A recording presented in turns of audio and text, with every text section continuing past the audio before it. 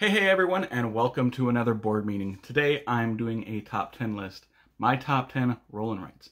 Now this is a genre that has been very popular in the last few years, and publishers are coming out with these games left and right.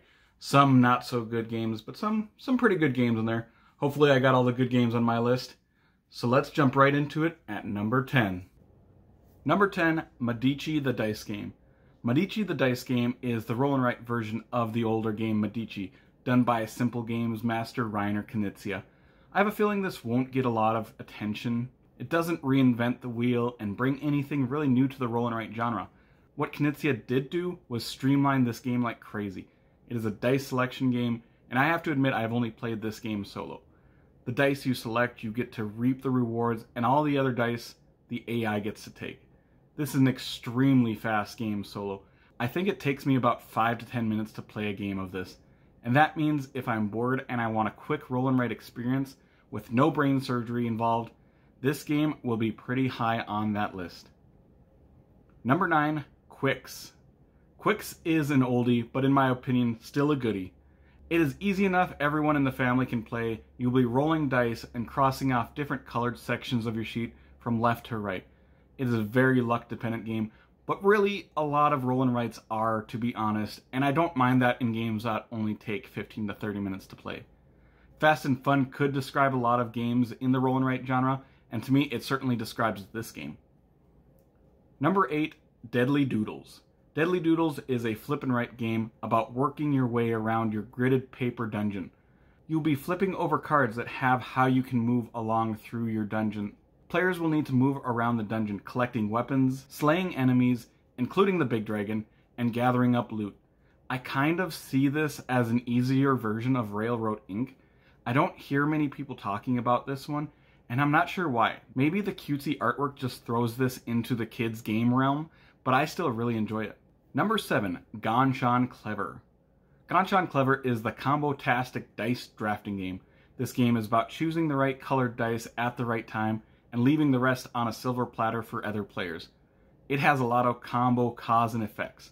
You take this dice, which will let you fill in another box for a different colored dice, which will let you get another reroll, and so on.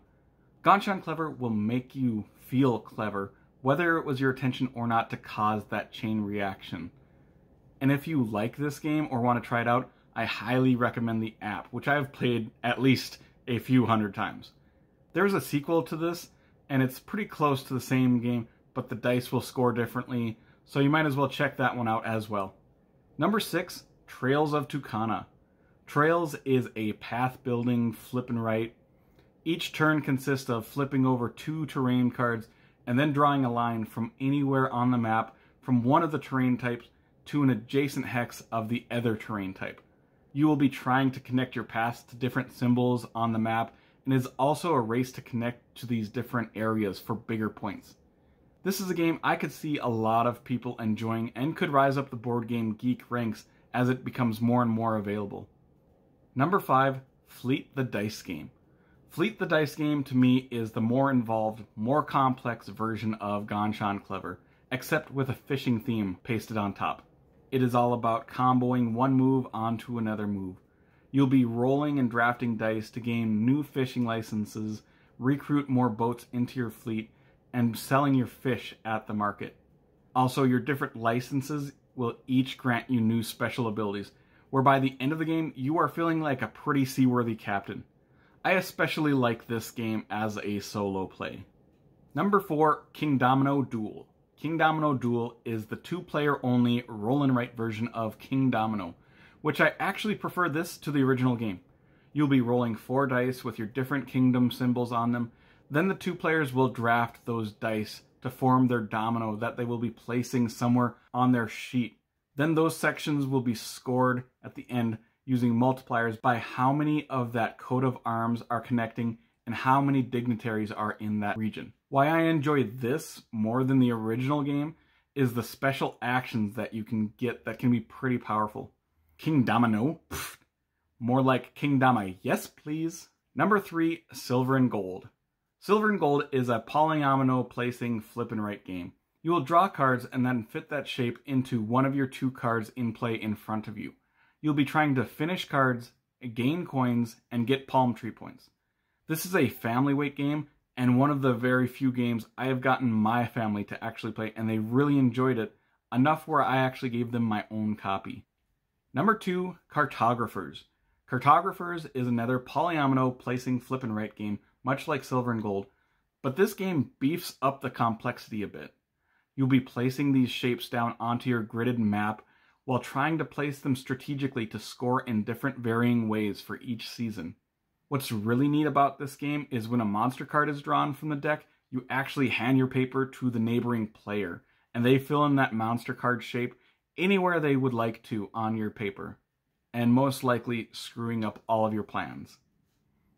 I kickstarted the sequel of this, Cartographer Heroes, which should be coming in the next couple months, which I'm pretty excited about.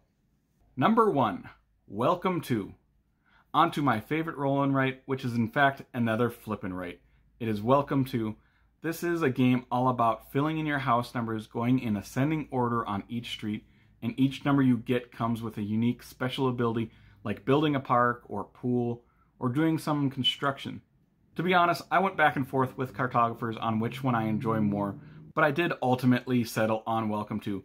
It is a great game, and that is why it got my number 1 spot. And that will wrap up my top 10 roll and writes for today. There are still quite a few I would like to try that I think would have made this list if I had tried them. I want to point out one in particular that I need to get my hands on, and that is Rajas of the Ganges Dice Charmers, which is the roll and write version of Rajas of the Ganges. And if you didn't watch my top 50 games, it made it pretty high on that list. I think that will adjourn this meeting though, so if you like this video, why not subscribe to the board meeting and check out more of the weekly content. Did you agree with my list? What games should have made it onto it, and what trash games did I put onto it that don't belong? Let me know, and I will catch you all later. Have a great day, and take care, everyone.